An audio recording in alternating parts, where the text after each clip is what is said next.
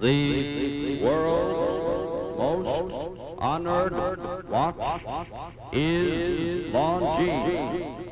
Longines watches have won 10 World's Fair grand prizes, 28 gold medals, and more honors for accuracy than any other timepiece.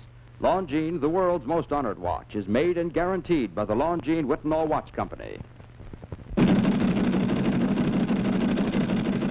It's time for the Longines Chronoscope, a television journal of the important issues of the hour, brought to you every Monday, Wednesday, and Friday. A presentation of the Longines Whitnall Watch Company, maker of Longines, the world's most honored watch, and Whitnall, distinguished companion to the world-honored Longines. Good evening. This is Frank Knight. May I introduce our co-editors for this edition of the Longines Chronoscope? Mr. Donald I. Rogers, an editor of the New York Herald Tribune, and Mr. William Bradford Huie, editor of the American Mercury. Our distinguished guest for this evening is the Honorable A.S. Mike Monroney, United States Senator from Oklahoma. The opinions expressed are necessarily those of the speakers. Senator Monroney, our great chronoscope audience remembers you, sir, as a very energetic young freshman senator who won a rather dramatic victory in Oklahoma last year. And first, I think they'd like to locate you in the political firmament. I believe you're a Democrat, aren't you, sir? Indeed I am, Mr. Huie. And do you call yourself a fair dealer? I wouldn't hardly call myself a fair dealer. I call myself a good Democrat. I vote with the Democrats generally, but time and again I call them as I see them, and sometimes I can't go along. In general, however, you are a supporter of the administration. In general, yes. I think we're on the right policy to help this country find prosperity and peace.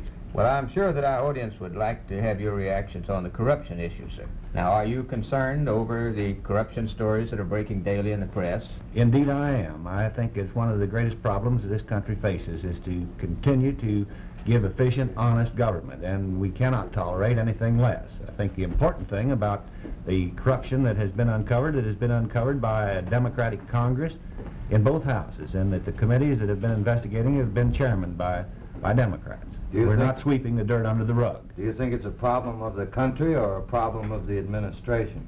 I think it's a problem of both. I think you're always going to have a certain percentage of men of bad faith when you have large sums of money being handled and large problems to handle. The important thing is to prosecute those to the fullest extent of your ability and to be sure that any dereliction of duty is thoroughly cleaned up.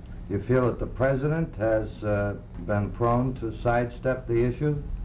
I don't believe he has. I think he's moved in just as strong as he can on this corruption. I think the changes that have been made and will be made will prove that we're going to clean this up just as fast, as thoroughly as it can be done. Do you think, perhaps, sir, that the situation reflects some laxity in the White House itself?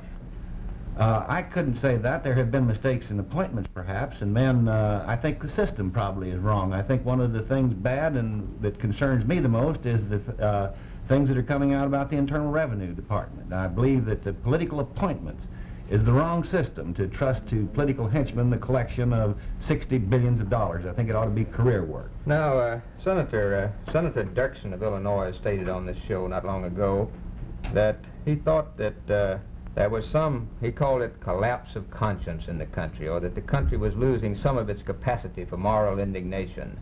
Now, what are your views on that line, sir? Well, sir, I can certainly say, Mr. Huie, that the country is properly indignant, the Congress is properly indignant, and the fact that the important thing about this corruption issue is that it is being cleaned out and will be cleaned out. If the country was tolerating it, if the country just shrugged their shoulders and said, well, it's always going to be some of this, and what can you do about it, that would be something to worry about. But the fact is you're out to get it and you're out to clean it up. Do you feel that this will have some impact on the forthcoming elections? Undoubtedly it will be a part of the campaign. It'll be one of the things that Democrats will probably be called to account for. Work to their detriment? Unless the thing is properly cleaned up, and I believe it will be properly cleaned up, and the guilty people punished, and the system that is wrong, and by that I mean the system used by both parties, and that's political appointments for internal revenue positions, should be changed to civil service and career appointments. Now, speaking of the next election, sir, I believe that you have just been had something to do with the investigation of the Ohio elections and the amount of money spent in the re-election of Senator Taft. Yeah, that's right, Mr. Huie. Now, What conclusions have you reached after investigating that election? Well, this is not the first state we've been in. We've investigated several states, Maryland, Ohio, Iowa, and several others. We've come to the conclusion that we've got to tighten up the loopholes in the Corrupt Practices Act. It was passed in 1925, and the limits that fixed $10,000 for a state of New York or for the state of California, these tremendous, or Ohio, is entirely unrealistic in the light of today's demands. And you're always going to have money spent in excess of those amounts unless you correct the loopholes and put a realistic limit in and make the candidate accountable for every dime that is spent in his behalf, whether by satellite organizations or whether by the candidate himself. You didn't investigate Ohio in a deliberate effort to discredit Senator Taft. Well, I think Senator Taft, Mr. Huie, will say that it was a very fair investigation. In fact, we got more complaints from the Ferguson side because we investigated both sides. Tell me, how do you go about, or how would you go about amending the Corrupt Practices Act to eliminate so much money being spent during an election? Well, I think in the first place you ought to put a realistic limit on what can be spent. To say $10,000 to win a Senate seat in Ohio is entirely fantastic. You didn't have television, radio, you didn't have colored printing or billboards or any of the things in 1925 that are mandatory to be used in a campaign today. You'd raise the ante? I'd raise the ante probably to $250,000 or $500,000 if necessary in these big states, and then require an absolute accounting for every dime that's spent, whether by the candidate or by the satellite organizations that now spend money in his behalf ostensibly without the candidate knowing that it's being spent. Now let's relate your conclusions to the probabilities of 1952, sir. Do you anticipate a very vigorous campaign in 52? Well, I think it'll be one of the bitterest and perhaps one of the dirtiest political campaigns in history unless the Congress passes a new set of Marquis of Queensberry rules. We're going to have some pattern with which both parties can live by and observe. You think there may be, we may set a record in national expenditures unless something is taken? I think it would be easily possible. If you consider, I think, $1,200,000 being spent in the Taft campaign and by his supporters for other portions of the Republican ticket, and perhaps $800,000 for the Democratic side, you get into pretty fantastic sums for one of the 48 states.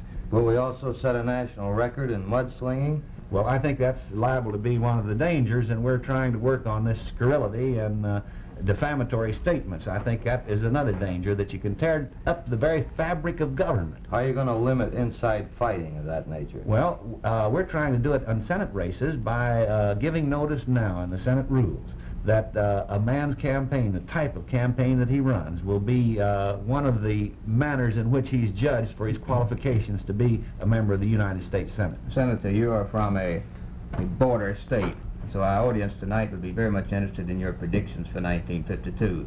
Now, specifically, do you think the president will be a candidate to succeed himself?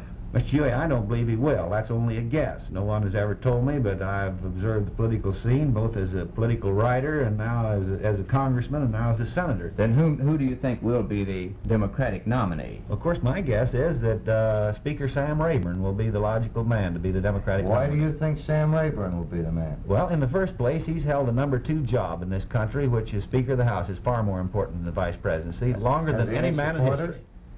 Any man that has ever served in the House of Representatives is a supporter of Sam Rayburn's, and you've got hundreds of them throughout the country in all 48 states who believe in him and respect him. What about his political location?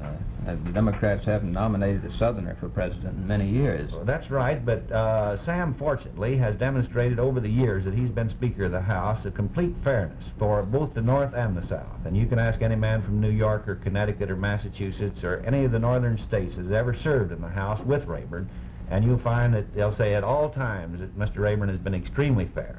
Now, as to political sentiment in your state, if the election were held today, sir, and the race were between Mr. Rayburn and Senator Taft, how do you think Oklahoma would go? Well, I really believe Oklahoma would go for Mr. Rayburn, undoubtedly. Suppose the race were between Mr. Rayburn and Mr. Eisenhower, General Eisenhower. Well, Mr. Eisenhower would make a very, very hard candidate to beat. The only way you could beat him, perhaps, would be to connect him up with the Republican Congress that he'd have to work with during the 4 years if he were elected, and run the Republican congressional record.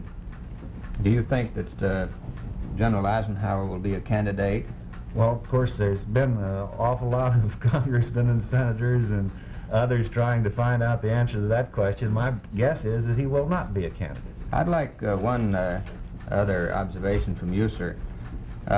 Senator Smathers, a young man like Yes. yourself, was on Very the show fine friend the of other mine. night, and we were talking about what young congressmen are thinking.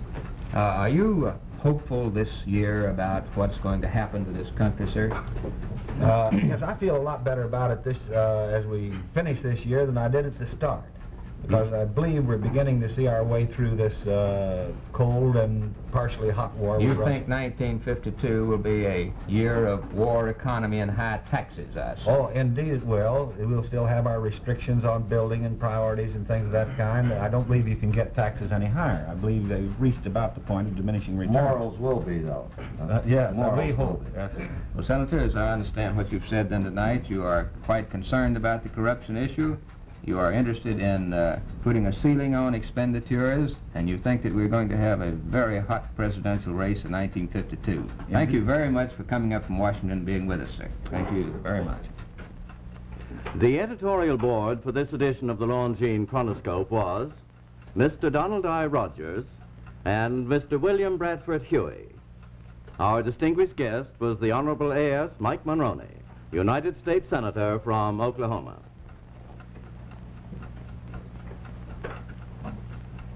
Now, here is a quick and easy lesson on an important subject: how to buy a Christmas gift watch.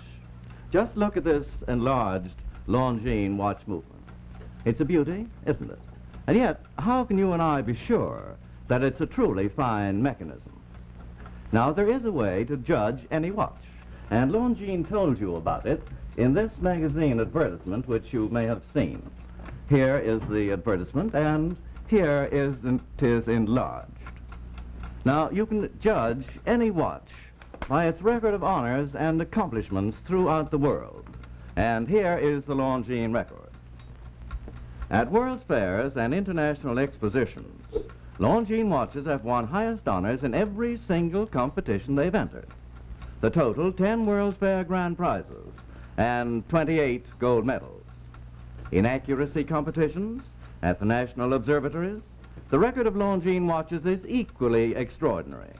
Since 1878, prize after prize. And right now, the record for wristwatch accuracy at Neuchâtel Observatory is held by Longines. And so it goes in every field of precise timing, a unique record of Longines honors and achievements all over the world. Now, what does this record prove? It proves one thing very conclusively. Throughout the world, no other name on a Christmas gift watch means so much as Longines, the world's most honored watch. And if you pay $71.50 or more for a Christmas watch, you're paying the price of a Longines. So why not insist on getting a Longines, the world's most honored watch? Premier product of the Longines Whitnor Watch Company since 1866. Maker of watches of the highest character. This is Frank Knight again, inviting you to join us every Monday, Wednesday, and Friday at this same time for the Longines Chronoscope, a television journal of the important issues of the hour, broadcast on behalf of Longines, the world's most honored watch, and Whitnor, distinguished companion to the world-honored Longines, sold and serviced from coast to coast by more than 4,000 leading jewelers who proudly display this emblem, Agency for Longines Whitnor Watches.